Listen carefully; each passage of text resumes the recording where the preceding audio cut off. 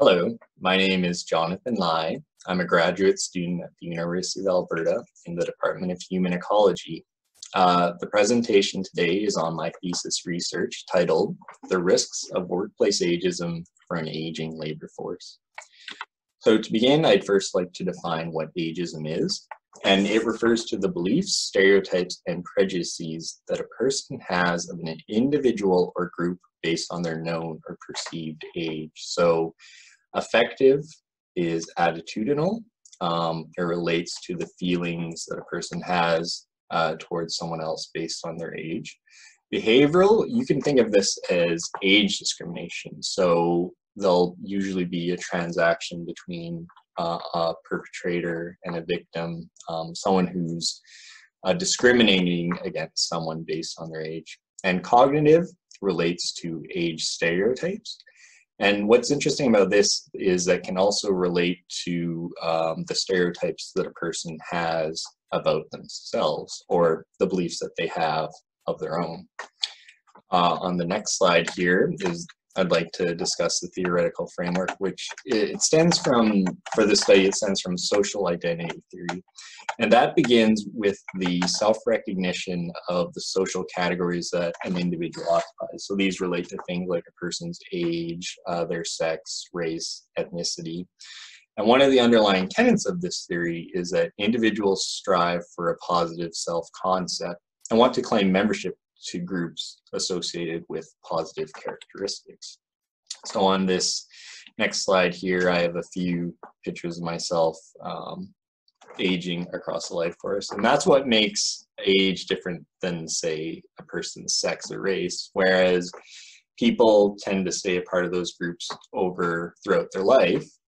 As we become older, we become part of different age groups. So a little bit of a thought experiment here. If you could have a virtual Zoom meeting with your present self, your past self, future self, and you were to talk about work and the social relationships you have, what would be maybe some of the topics that come up?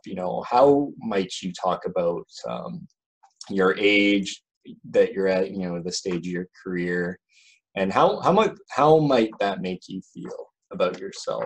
Because on the next slide here, we're looking at our workplaces. So while we might not be able to go back to the workplaces of the past, it certainly brings up an interesting piece in this current pandemic, is that, the work that we do and the work environments that, we occupy can have impacts on our health. And in the pandemic with COVID-19, this certainly demonstrates, the physical threat to our health and well-being that can occur. But I want to focus a bit more on this next topic, and that's psychological health and safety in the workplace. So a little bit of background to this document here. In 2007, the federal government of Canada established the Mental Health Commission of Canada, with the goal to address mental health issues in the country. And the reason for that is that mental health is something that pertains to all individuals, and really, rather than have the provinces kind of address strategies to address mental health issues, they took it to the federal level. And one of the main documents that was produced in 2013 is what's called the National Health Standard. And this document looks at the psychological and psychosocial factors in the workplace that can contribute to an individual's health and well-being. And one of the main principles of this viewpoint is that, our workplaces can be locations which actually promote our health and well-being.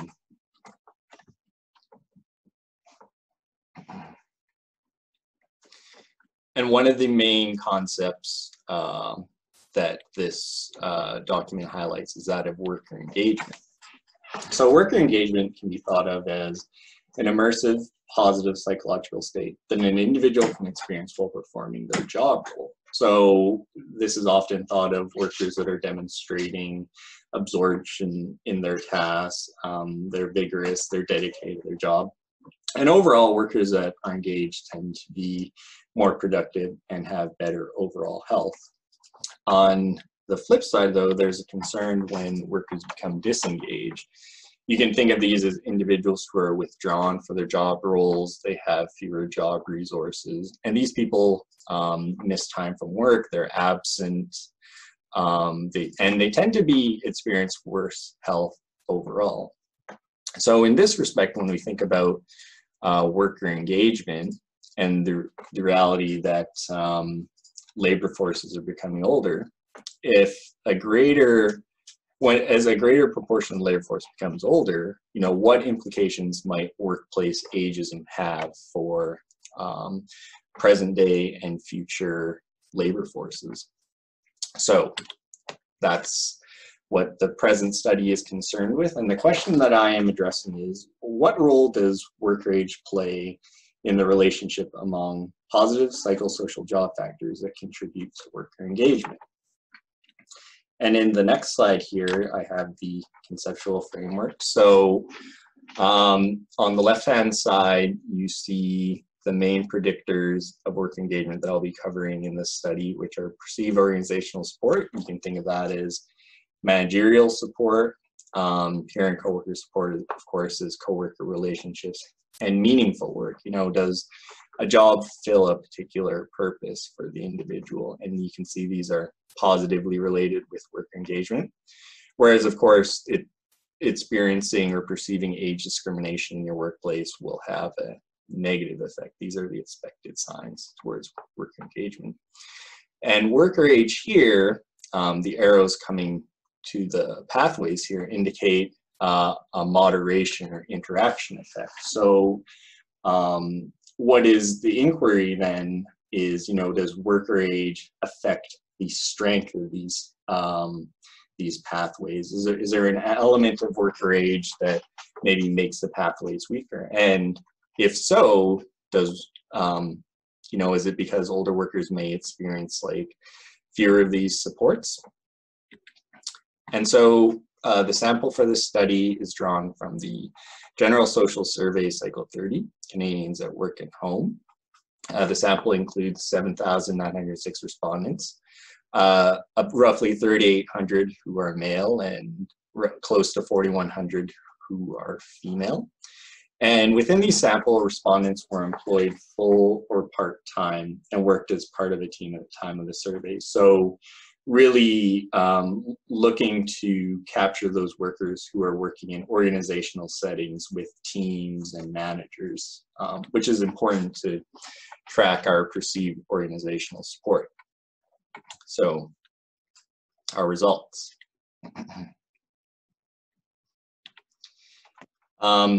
The first result here is just a breakdown of the age categories of workers. So the younger group is comprised by 15 to 34-year-olds, and that's close to 30% of the sample. The largest group are the middle-aged workers, which are aged 35 to 54, and that's close to 50% of the overall sample. And the older category of workers are those aged 55 and older, and that's close to a quarter of the sample. This next slide is the mean scores of the psychosocial factors and engagement. Perceived organizational support, peer and coworker support, meaningful work, these are on a scale of 1 to 5. And you can see that across the three age categories where these scores are fairly close, not seeing very many divergence in terms of these scores. And engagement is scored on a scale of 1 to 10. And as you can see, that these overall scores are negatively skewed, with many of the scores pushing towards the positive end, as these are all pretty close to 9.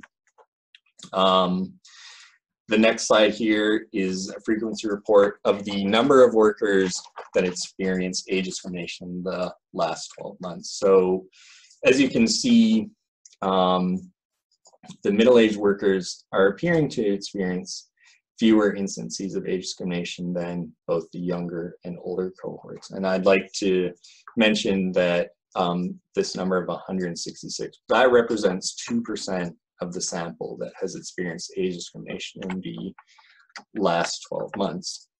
But on this next slide, when we look at the correlation between our factors, the first thing I want to highlight here is that age discrimination, while it's expected to be negative, negatively correlated to these factors, it's not registering at a level of significance. And as you can see, the other factors under investigation are positively correlated with each other.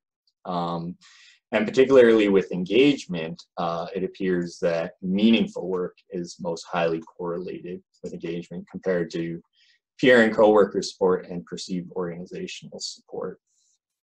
So on this next slide, I have the standardized regression estimates, and I'll just go over a few pieces here, as I know there's quite a bit of information on this slide. So starting here at the bottom, these were measured using structural equation modeling techniques, using M+ version 8.4. So this bottom indicates the fit indices of the model.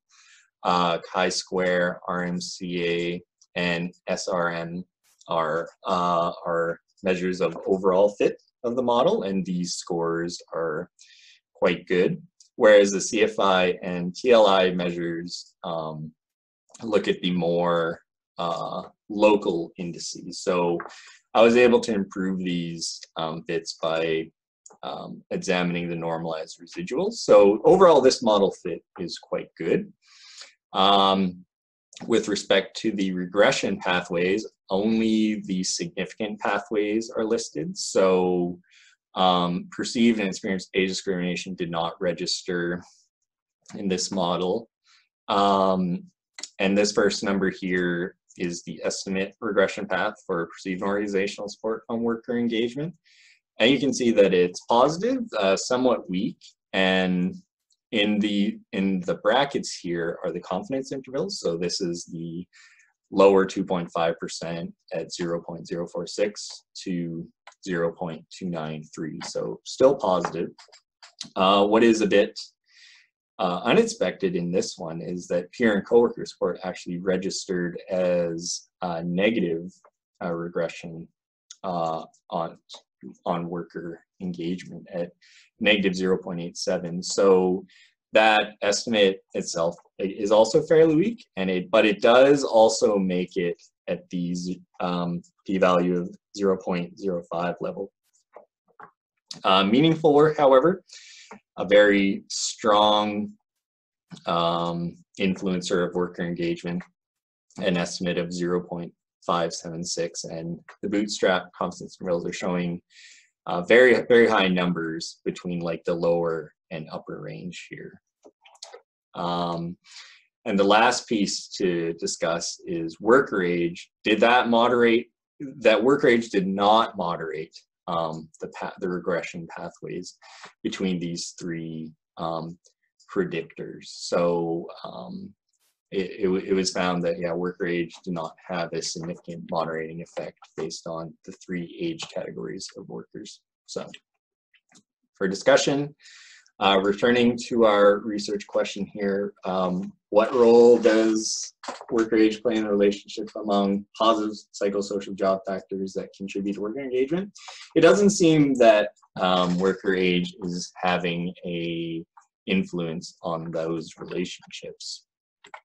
Some limitations with this study, however, is that with the GSS cycle 30, it doesn't capture organizational level data. So it would be useful to measure these factors at the team level or group level to give a better context of what might be going on in those organizational settings. And as well, the GSS cycle 30 doesn't have complete standardized measurements for some of the variables interest here. So for example, worker engagement and the other factors only had 2 indicators apiece. And ageism was just simply a question if you've experienced age discrimination in the last 12 months, yes or no. So having some improved measures to capture some of these nuances would probably be useful.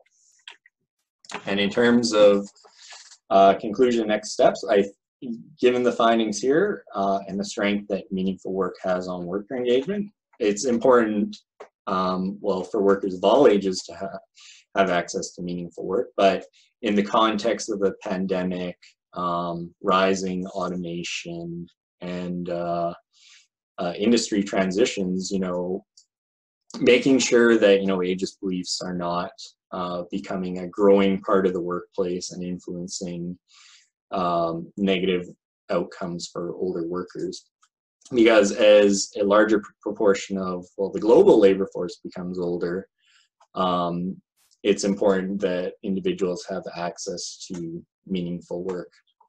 And in terms of next steps for research with this data set, this model, you know, it did provide a good overview of Canadian workers as a whole, but I think there is opportunity to look at the model based on worker sex. So maybe there's some differences based on just for the model for just males or females. And the sample size, given that it's so large with this survey, there is an opportunity to just focus on some industry-based analysis. So some of the occupations that have good representation are business, health, sales, and services. So there is an opportunity to do a bit of a deeper dive into some of these industries in Canada. Here is my reference list for some of the sources that I referred to in my presentation. I would also like to acknowledge that support for this research has been provided by the Alberta Award for the Study of Canadian Human Rights and Multiculturalism. If you'd like to reach out with any question or comments, here's my email. You're also welcome to contact me on Twitter if you prefer. I'd be happy to hear any feedback that you might have. Again, my name's Jonathan Lai, and thank you for taking the time to watch my presentation. Have a nice day.